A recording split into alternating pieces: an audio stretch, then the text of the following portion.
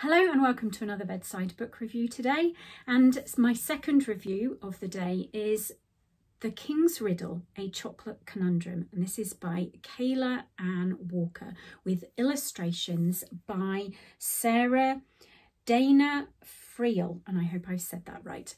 Now this is a children's picture book story, and I think it's based on an old folk tale, but I'm not 100% sure about that.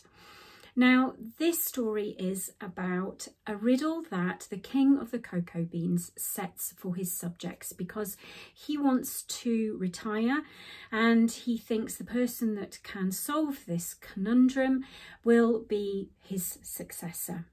Now, I really like this story. It's very quick. I mean, it has so many different talking points in it.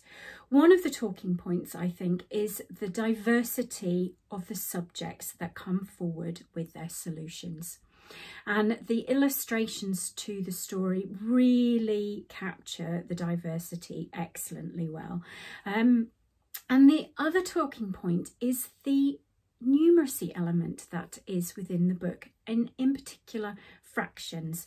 Now I know, being an ex-teacher, that fractions is a really tricky subject to teach children, and so having it in a story is a really excellent way of bringing it into discussions and getting them talking about it without it actually being explicit. So for that, I think the story is really well done.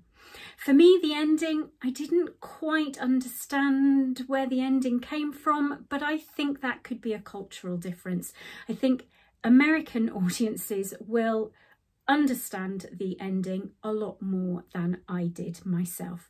But saying that, it's an excellent little storybook, specially geared up for moral discussions and maths discussions. I hope you enjoy.